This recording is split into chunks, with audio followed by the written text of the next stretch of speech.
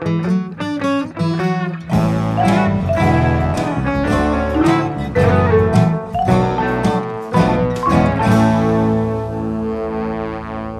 to Keep It Fictional, a book podcast for book lovers by book lovers.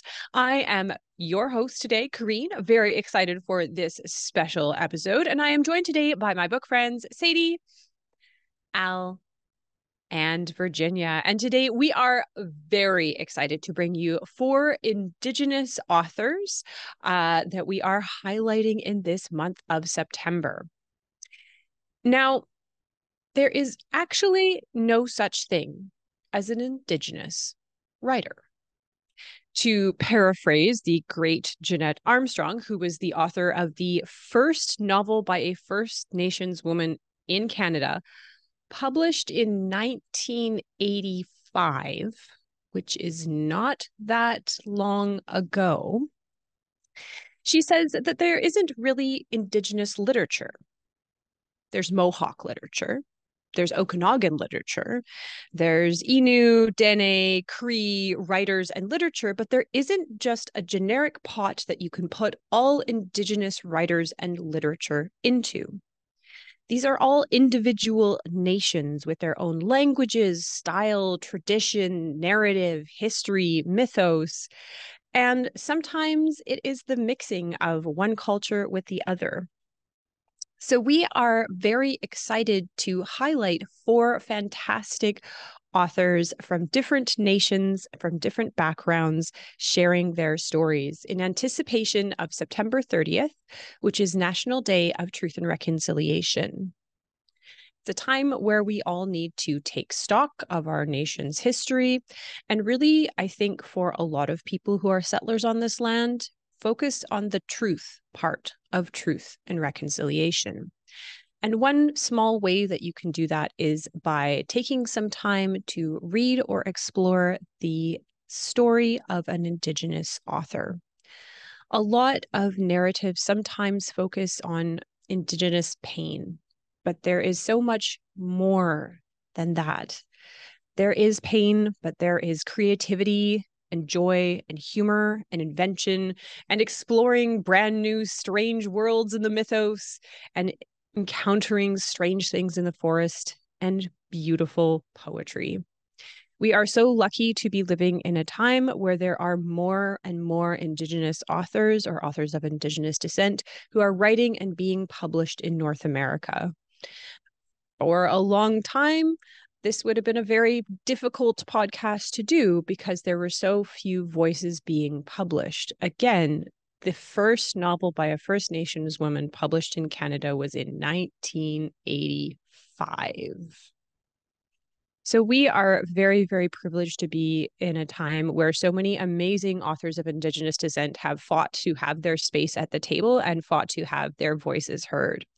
So we are very, very excited to explore, I think, actually 4 different genres, which is very exciting, and 4 different authors and stories. So we are going to kick it off with Sadie, who I know was so excited about this episode because they really, really liked the book that they were going to be talking about. So I'm going to hand it right over to you.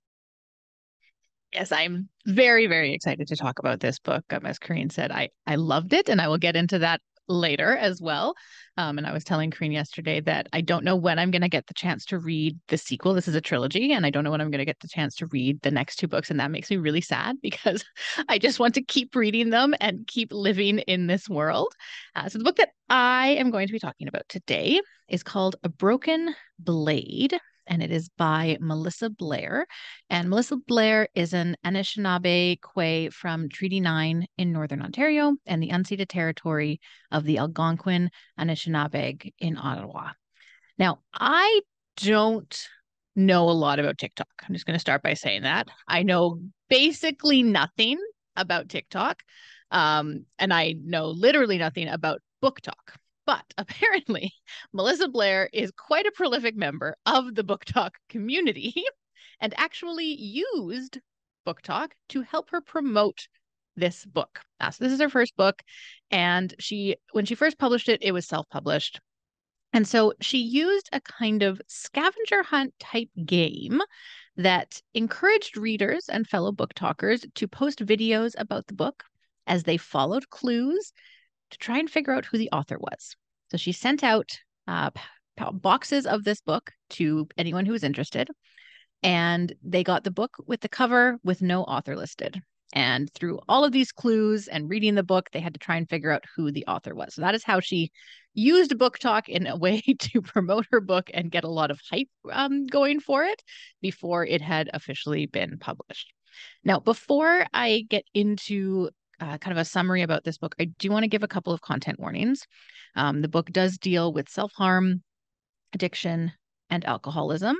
And I do mention these in my summary and my review. So just if those are topics that are sensitive to you, just take care and maybe move on to the next one for this. All right. So our story follows Kira. Kira has spent the last 30 years as the king's blade, his most deadly spy and assassin. Now, you wouldn't be able to tell that she'd been spending 30 years doing this because Kira basically looks like she's in her 20s. And she probably will continue to look like she's in her 20s for a very long time because Kira is a halfling. She's half elf and half mortal. Now, anytime someone moves against the king, it is Kira's job to stop them permanently. And whether she agrees or not, she doesn't really have another choice. Because in the kingdom of Elvirath, halflings are either slaves to the crown or they're killed. And things have been this way ever since the Blood Wars, when King Aemon won the crown by eradicating the race of elves who had lived on the land for millennia.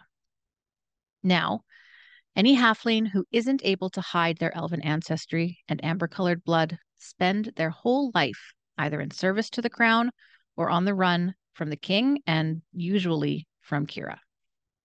Kira is good at her job. Very, very good. Probably the best that there is. No matter who the king asks her to track, she hunts them down, giving them no opportunity to escape. Now, she tries her best in most situations to offer mercy to any that she can. However, this mercy comes in the form of a quick, painless death, not an actual pardon and the right to live. Kira tries not to think too much about the people that she's killing. She knows that most of them are her own people, and she learned a long time ago that she would never be able to save her people. And so the best that she can do is drown her hatred of herself in a flagon of wine until the king decides she's no longer useful and he kills her. But until then, she continues on because that's what she's been trained to do. And she's been trained to do this ever since she was first found as a child, abandoned. Not knowing anything about her parents or where she came from, Kira was raised in the Order, and she was raised to become a shade. Now, the Order is a place where female halflings go and they're turned into an elite group of guards for the king. Now, if Kira thinks about it, she's really pretty lucky. She has freedom to go where she wants. She holds power and authority in her own way that really no other halfling can say. And she does do her best to use that power and freedom to help her people, even if it's in very, very small ways, and even if she is still killing them. However, these small differences are not really enough to counteract the guilt that she feels every single day of her life. The guilt that she's letting down her people, she's letting down herself, and she's letting down the one person who she ever promised anything to. A promise that to this day, more than 30 years after it is made, has still gone unfulfilled. So to assuage her guilt, Kira keeps a record of every halfling whose life she has been forced to take because of the king.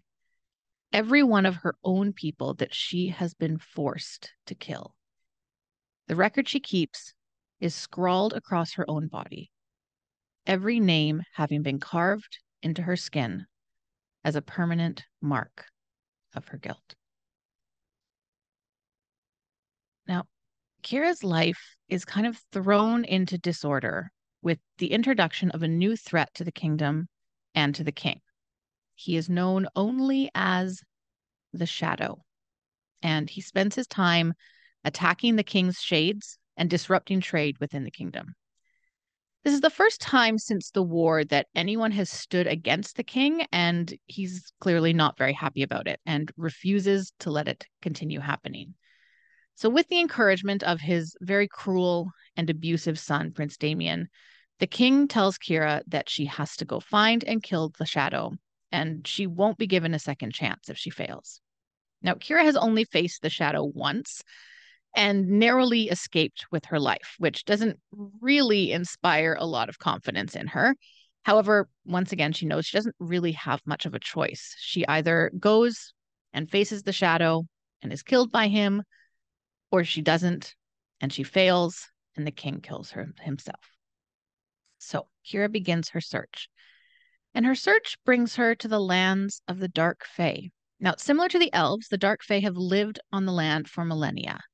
However, in the aftermath of the wars, instead of being eradicated, they signed a treaty with the king, vowing to stay in their own lands and promising to turn over any elf or halfling who has tried to escape into their territory. Now, the stories that Kira has heard of the Dark Fae are absolutely terrifying. They can control people with their minds. They can turn any liquid into the most deadly poison with the blink of their eyes. Kira knows that she will most likely be killed the moment that she steps onto their land, but again, doesn't really have much choice. So she ventures into the world of the Dark Fae. When she gets there, she's a little bit shocked to find not at all what she was expecting. The first thing she notices is that halflings, fae, and elves all live happily in the Fae lands. Now, she's glad to see that her people are free, but she knows that the king will not be glad. And as the king's representative, she's in a very dangerous position, walking into this world that is very clearly breaking the treaty that they made with the king. Now, when she's invited to dinner at a Fae Lord's house, she's even more confused and approaches the night prepared for a fight. Now, what she's not ready for is hospitality and honesty and a view of her world and her role in it that she never really thought of and that she never expected. Now, through her time in these lands, Kira is able to find the Shadow, and she is finally able to uncover his identity. However, once again, he is not at all what she expected. And she finds herself in a position to not only change her course in life, but maybe even fulfill the promise that she made all those years ago. Her promise to kill the king and take down the crown. I loved this book. Oh my God, I loved this book. It had all the elements that I just like absolutely adore in a book, and that like every single one of them that worked to draw me into it. It had the strong, snarky protagonist. It had the kind of the slow burn enemies to lovers romance. It had magic. It had kick-ass women. It had just like all of these amazing elements to it. And honestly, on the surface, it looks very much like a very typical fantasy romance, kind of akin to Sarah J. Maas or Jennifer L. Armentrout, like all of those very kind of fae-based, high energy, strong female protagonist fantasy romances. Now you have this flawed protagonist. She's trying to cope with her life choices. She doesn't know a lot about her past. At the same time, she's trying to figure out who she is. And all of these things are those same elements that are brought into any other of these kinds of books. Now, if you look a bit closer, though, you can see how well Blair uses her characters and uses her plot to shine a light and to take a really close look at colonization. And through the character of Kira, she shines a light more specifically on generational trauma and the impact of colonization and how that impacts a person and how that impacts a family and a people and a generation upon generation of people.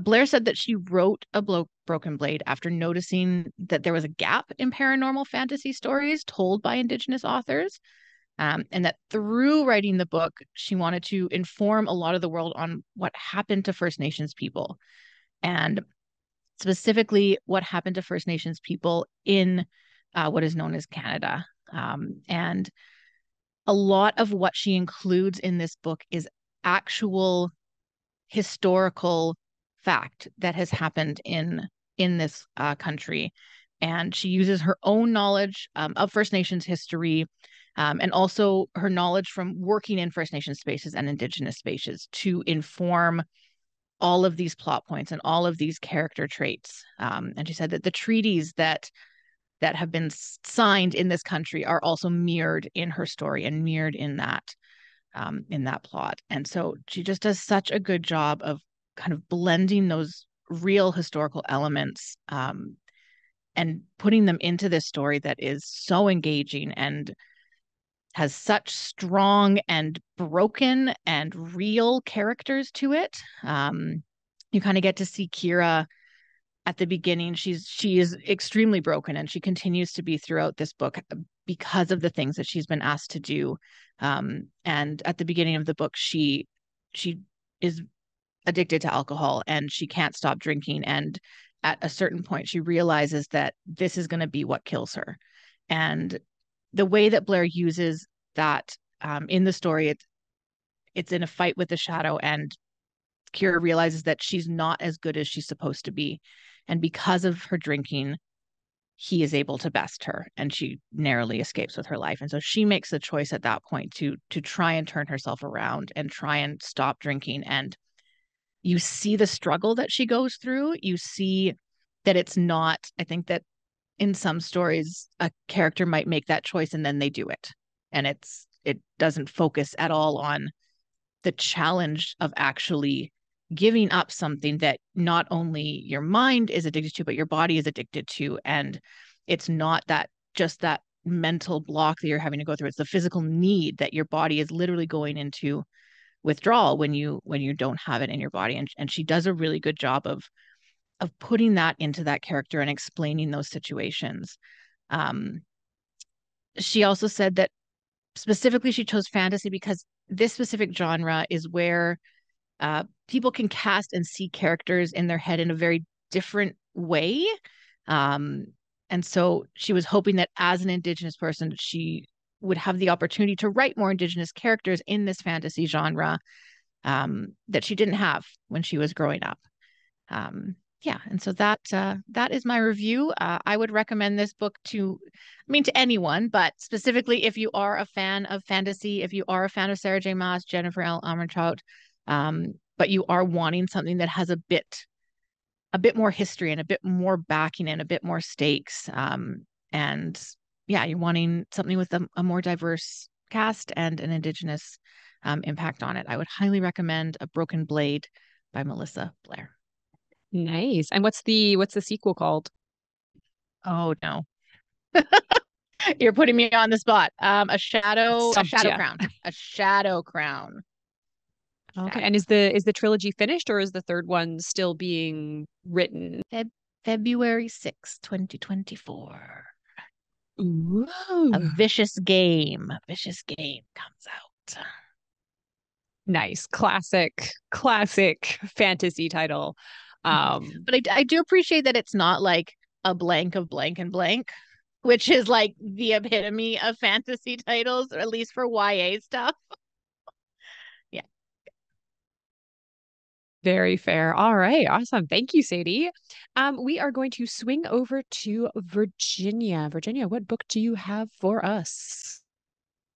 All right. Where are you from? Seriously, where are you really from? Tell us about what life is like on the reserve. Oh, you don't speak the language? Why not? Shouldn't you just go learn it? You're not saying Nishga correctly. Who are you to tell this story? These are questions that Jordan Abel gets frequently When he goes to writers' conferences, often as the only Indigenous person there, when he delivers lectures as a professor at universities, when he talks to friends and relatives and people who are Indigenous and not Indigenous. Jordan Abel's grandparents went to the same residential school in Chilliwack, British Columbia. He never met them. When he was an infant, his mother, Catherine, moved and relocated them to Ontario after the police came looking for his father, who has committed a sexual assault. He met his father for the first time when he was 23. Growing up, Jordan Abel has no contact with his father's side of his family. So what does it mean for him to be an urbanized indigenous person, to be a displaced Indigenous person? This is one of the many things that Abel wrestled with in his memoir, Nishga. Nishga is not a conventional book in the sense that Abel tried to reach for other formats and mediums when words are not enough to describe and to explain what his experience is.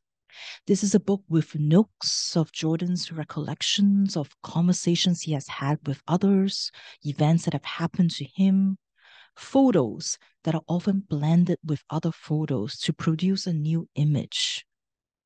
Nishga art that are blended with texts and poems. Some of this art he came across actually done by Abel's father. Excerpts of his other works, transcripts of lectures that he has done, and court documents about his father, and notes from his mother talking about her decision to move away. Screenshots of websites about how to end one's life, morphing into photos of a residential school. Jordan Abel tries to make sense of what it means to be an Indigenous person today using all these different pieces and all these different elements. People question his Indigenous identity, and they don't realize these casual questions that are just thrown his way and the harm that they have caused to someone who feels so disconnected to his culture. He doesn't need others to question him. He questions himself all the time. He doesn't know, is he enough? What is he lacking? And when colonial violence has ripped his family apart, how can you still feel connected? Who do you turn to learn about yourself and your family? Jordan Abel remembers when he first wants to find out a little bit more about the Nishga Nation.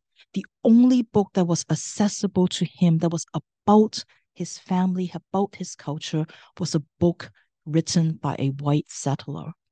That's what he has to get to know his family.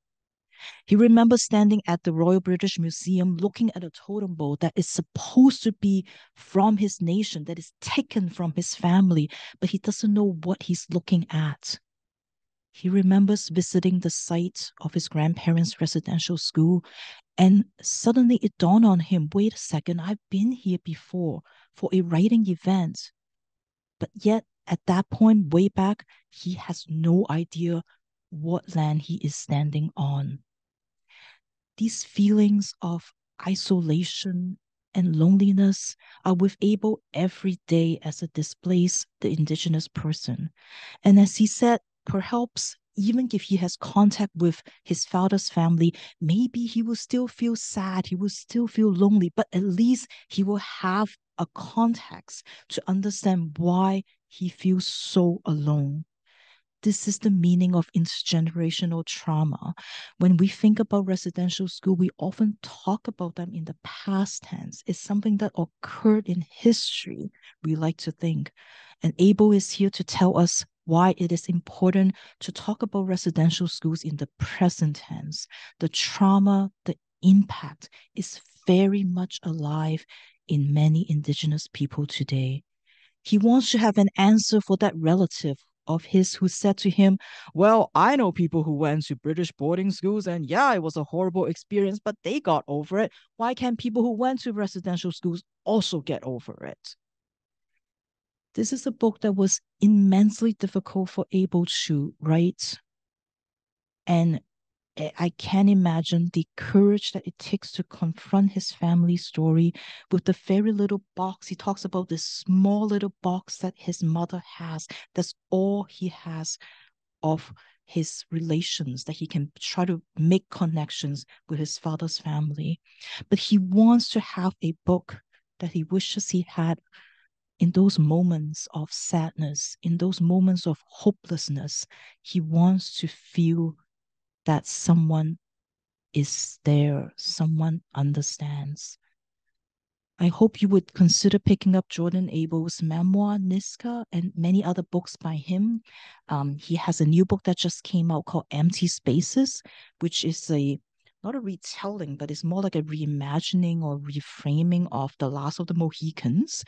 He has an award-winning poetry collection called Indian, who talks about the depiction of Indigenous people in Westerns.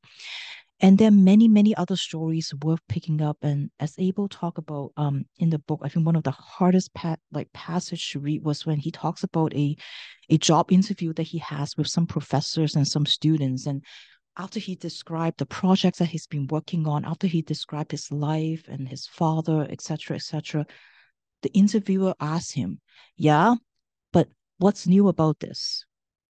What's different about your story?" He didn't know how to answer them at that point. But Abel said if they ask him now, he will say to them, nothing.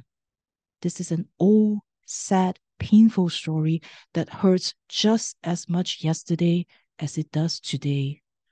There's nothing new about it, but it's still not going anywhere. So again, this is Nishga by Jordan Abel. Thank you, Virginia. Very, very interesting. As we are kind of only choosing 4 books to talk about today, our existential question kind of gives us the option to promote 4 other Indigenous authors. So my existential question for us today is, what Indigenous author do you think everyone should be reading?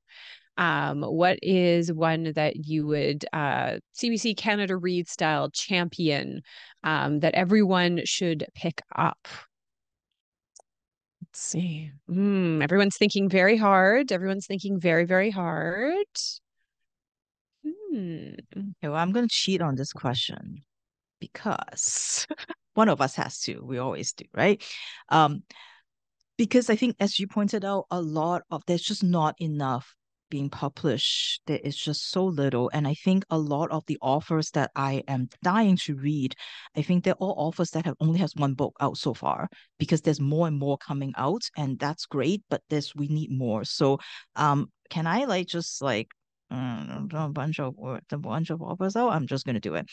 So Erica T. Worth has a book called White Noise, a horror novel. If you're interested, a crime story is Winter Counts by David Hesker, Wembley Weldon. There's Calling for Blanket Dance by Oscar Hokia.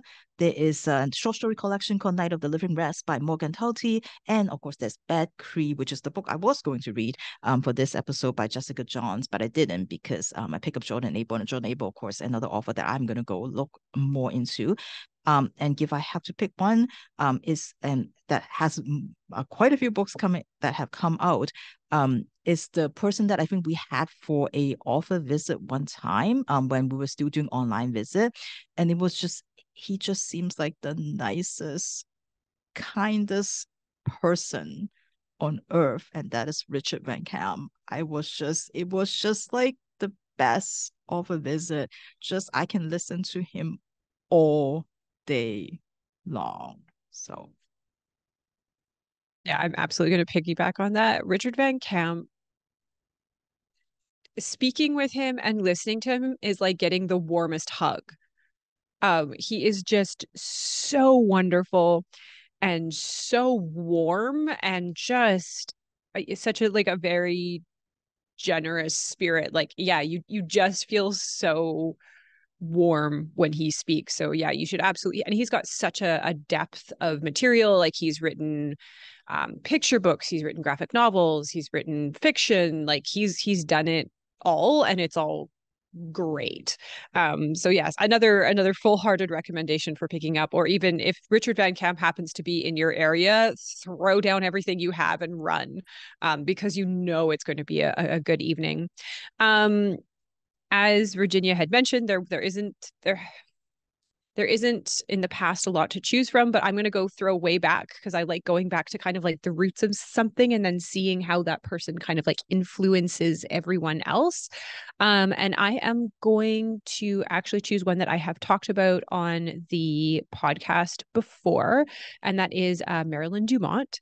Who wrote a really good Brown Girl, which I really, really liked. And because she is from like Northeast Alberta, um, and I'm from Northern Alberta, like it just really connected that sense of like place and time. And because she's such a hugely influential figure, it's just really amazing to kind of go back and like again think of like the courage that it took to write and to publish that book and to be an author in that space for the first time, and how amazingly influential she has been. So I always like to go back to kind of pull it back to see where it started. And I think she's a wonderful person to start with if you're interested in poetry, which I know some of us are and some of us are not.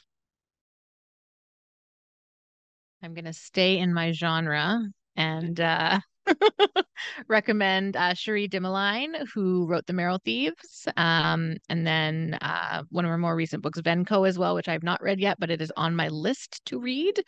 And then this one is not, she lives in New Mexico, I believe. So I couldn't champion her on Canada Reads, but Rebecca Roanhorse is another that I would highly recommend. She wrote the Trail of Lightning series, which is kind of a post-apocalyptic world where Indigenous mythology and gods and heroes of legends have come back in this sort of post-apocalyptic world.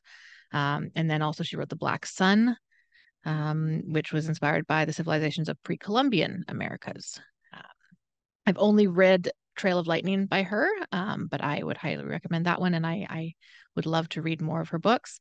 And then I actually mentioned this author on our art episode, but Roy Henry Vickers, who he's an artist and he does children's books, board books and picture books, but also books that got to tie in Indigenous mythology and First Nations stories and things like that. So I would highly recommend him as well. All right. Well, if I have to pick an author who isn't the one that I picked a book for today, I'm going to have to pick Eden Robinson. Eden Robinson is a British Columbia author, so we're representing local author, and she's written some fantastic novels, my favorite of which would be her Trickster trilogy. Son of a Trickster is the first one, then Trickster Drift and Return of the Trickster. They're just a fantastic look at sort of bringing Indigenous mythology and some sort of speculative fiction vibes into modern day. And really highly recommend picking up anything by Eden Robinson. Splendid. All right. So again, we've always got to cheat a little and sneak a couple more authors in there, especially when we have such a broad topic like this. It's really hard just to choose one. But I did choose one book, which I'm very, very excited to talk about. And it is Manikanetish, and I'm absolutely pronouncing that incorrectly, by Naomi Fontaine and translated by Luise von Flotow. Von Flotow. I think it's German, so I'm putting a little bit of a German sting on that, but I don't think that's correct. So Manikanetish is named for Little Marguerite. So it was the small one-room school housed on the Uashat Reserve on Quebec's North Shore. It was named after a very small, slight, unassuming woman who taught generations. But as the population grew in Uashat, the one-room school was not enough. So they built another one. And then that was not enough. So they built another one. As the population grows to about 5,000 people, there are 3 schools in this particular area. As our narrator says, mostly taught by white women, some Innu, teaching all of the children there. Most of them speak French, some speak only Innu. Some have learned too. But Yami, who is our narrator, didn't attend these schools. When she was 8, her mother packed up everything that they belonged, drove 8 hours down Route 138 into the Quebec that belonged to the white people. Everyone knows this road, everyone knows this route and the things that they see, the churches that they see on the corner, the signs that they pass. But those 8 hours might as well be an entirely different world. Yami grew up sticking out and simultaneously trying to hide. She was the one Innu child in a white school and grew up saved and loving books. She loved books and she got her education in French literature. But when she graduates with her education degree, she's a little afraid that she's going to spend all of the time washing dishes in a restaurant because the economy is so bad.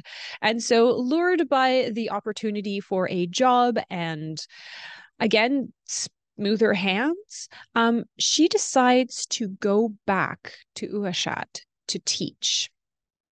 Now, as she says, she doesn't want to teach the little kids. She says she doesn't have the patience or discipline to tell stories about frogs, which I think is such a wonderful line. She instead decides to teach high schoolers. Now, these students are only a few years younger than her. She has never taught before. She's heard that these students are hard, undisciplined, unruly.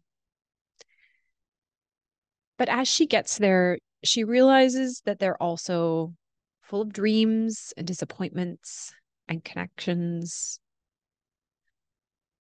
But even though they're so similar in some ways, she still feels this disconnect between them.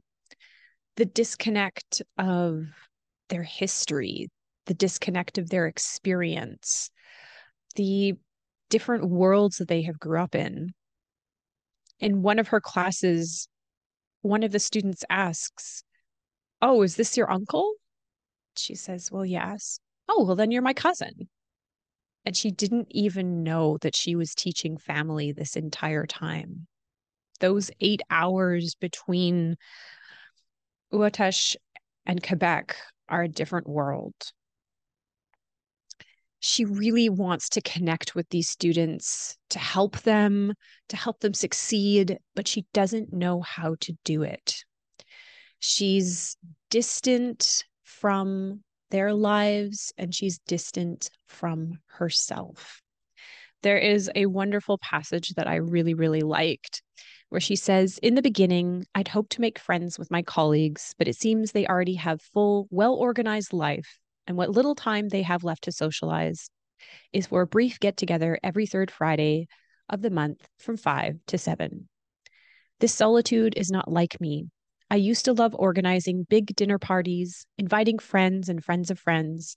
I've turned into a bear. Nobody comes near a bear."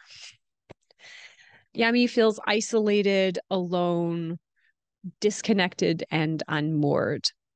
And this collection follows her throughout the school year that is full of love and loss and triumph and disappointments as she becomes closer to her students and she comes closer to kind of finding her own peace with her place in the world. I will say that this book does deal with this suicide of one of the students. So even though this seems like a light story, it is really dealing with a lot of issues faced by people in the Indigenous community. And so that is just something to be aware of when you approach this book. And It is a wonderful, heartfelt love letter to teaching and to her community. Yami, the main character, is so wonderfully sympathetic. She's like a wine drinking Anne of Green Gables. Her heart is so big and her life is such a mess. And she's making a lot of choices, but you just want to take her to your heart and say, "Oh, Yami, please don't sleep with Stanley anymore. He's a loser and who doesn't have a driver's license. This is just gonna end poorly." It's kind of divided into small little vignettes or snapshots or kind of like tones. It has such it's a wonderfully wonderful love letter.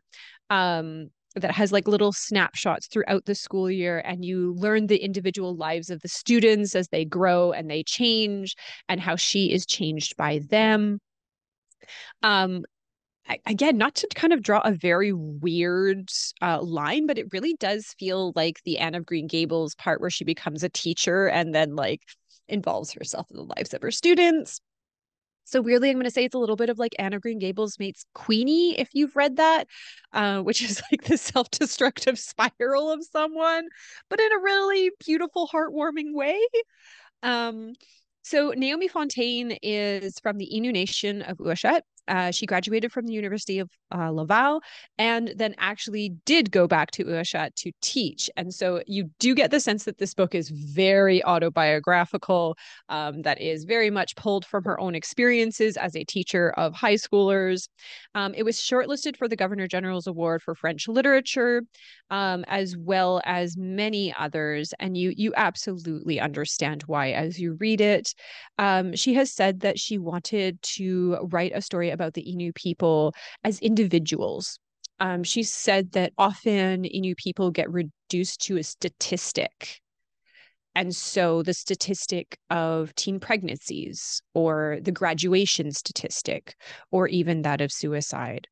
And she wanted to kind of tear off that generalization, that stereotyping of her own people, and kind of show them as individuals and their individual stories beyond a number that you might read in a newspaper.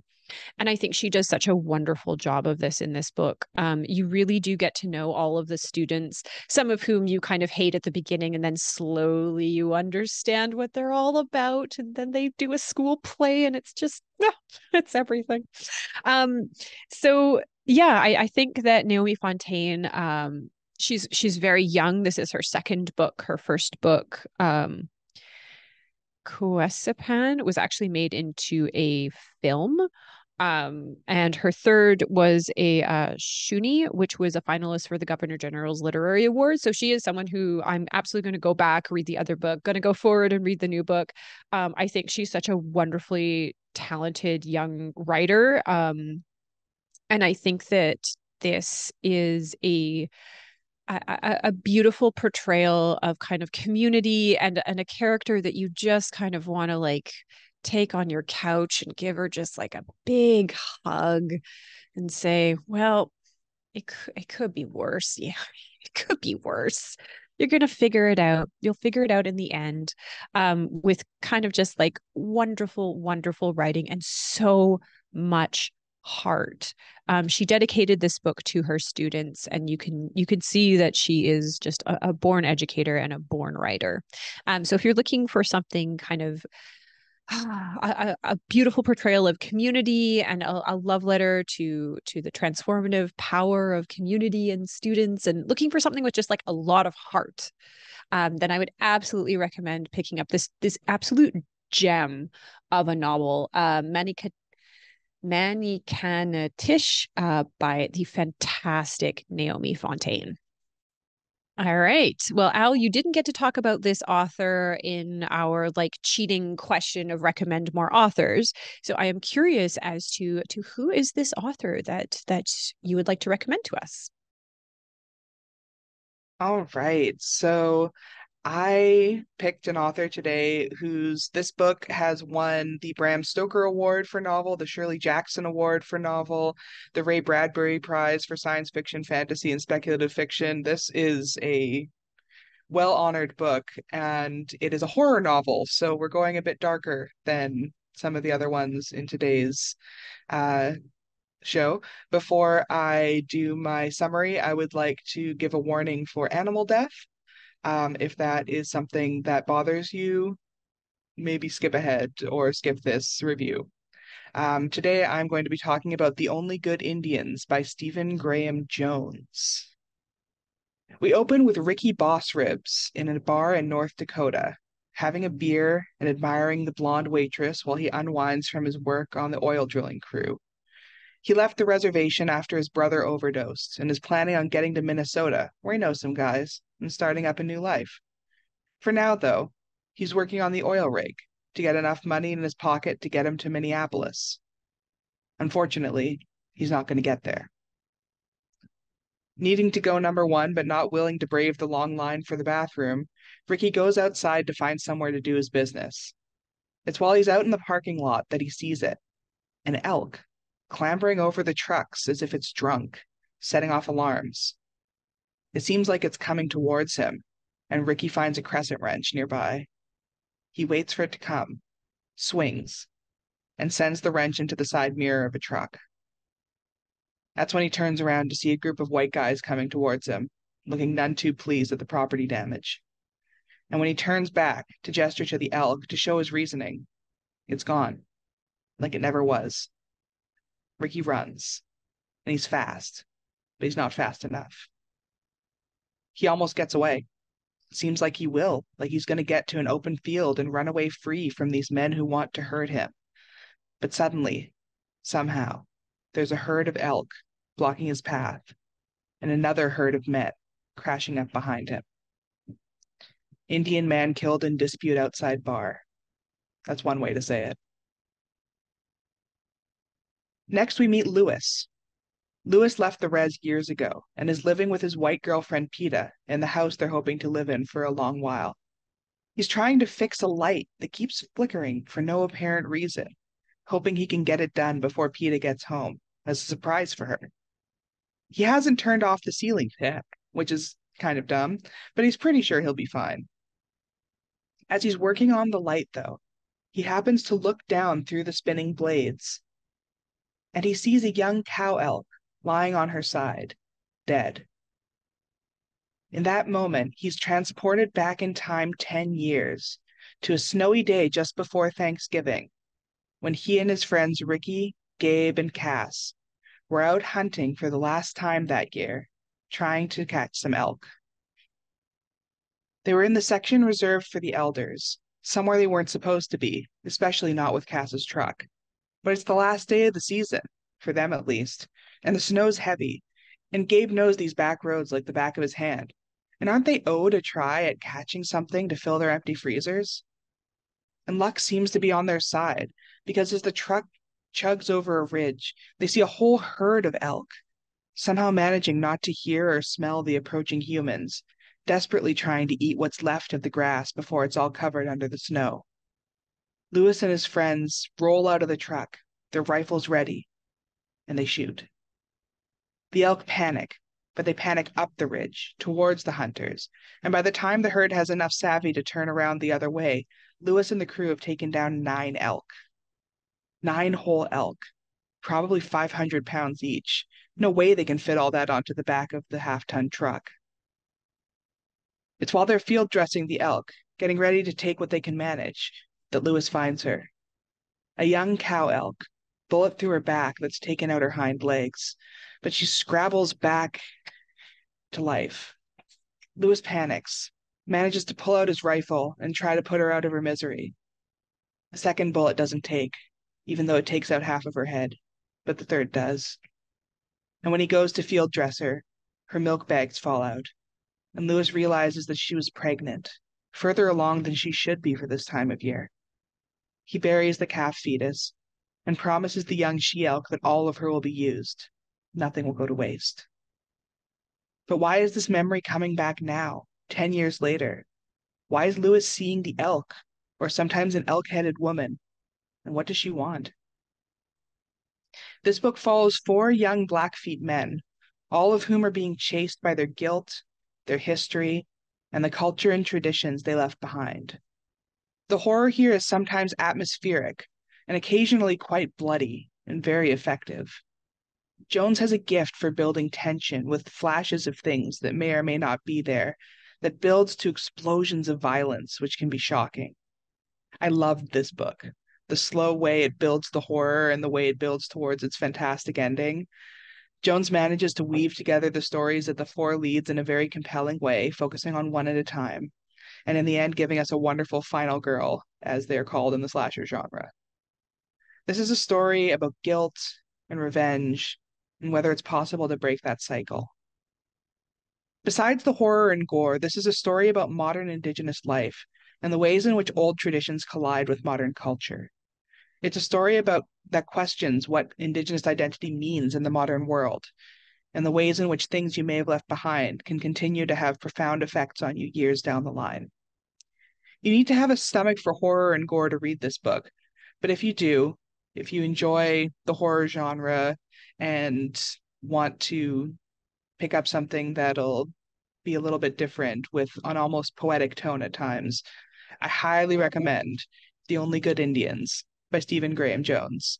I mean, just look at that cover. I love the design of the cover with the words cradled in the elk's antlers, the scrawled a novel at the bottom. It's fantastic.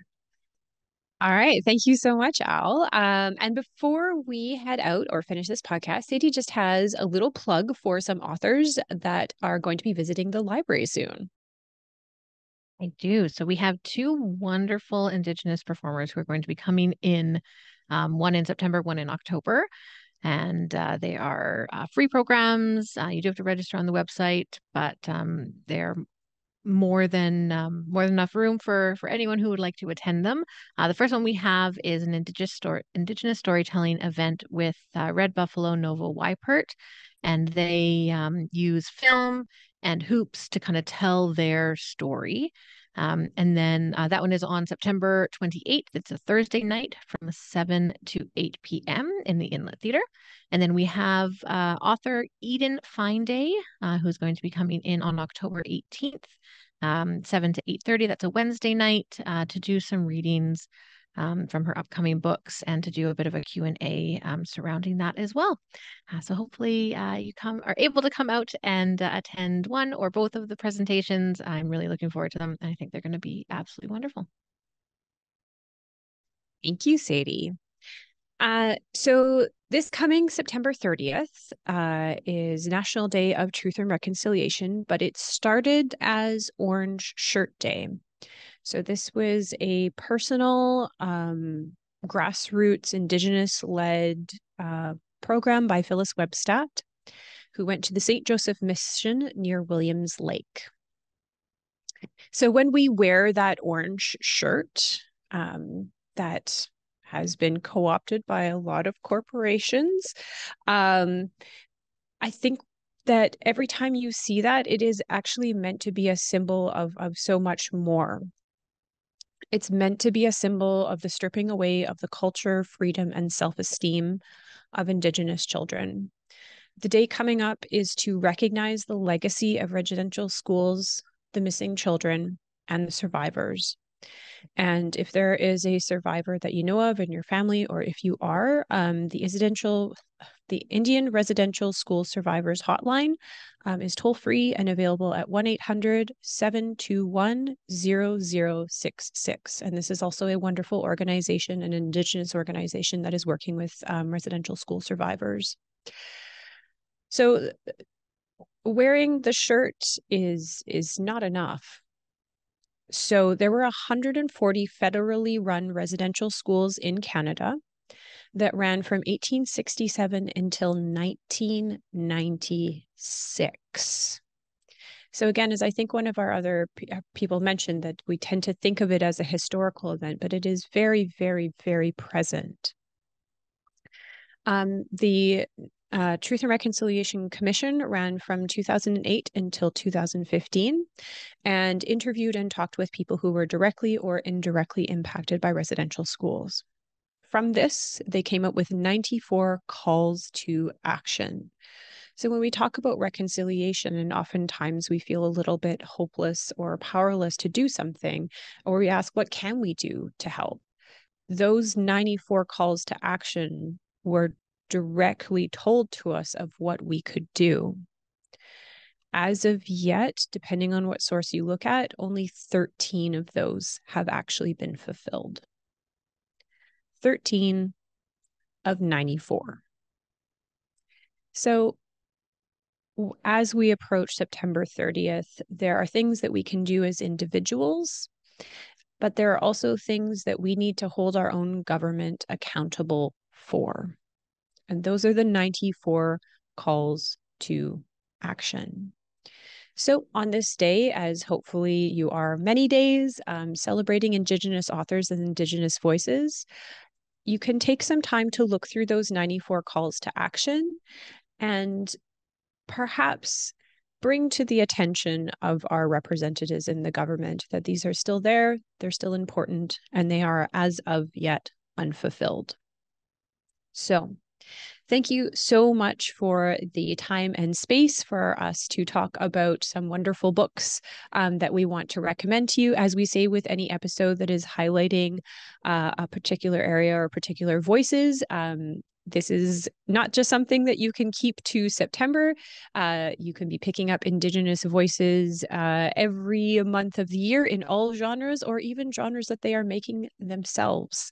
And so we are so lucky to have the opportunity to have more voices and more stories at the table. And we should be cognizant and thoughtfully reading them. So thank you so much, everyone, for joining us for this episode, and happy reading.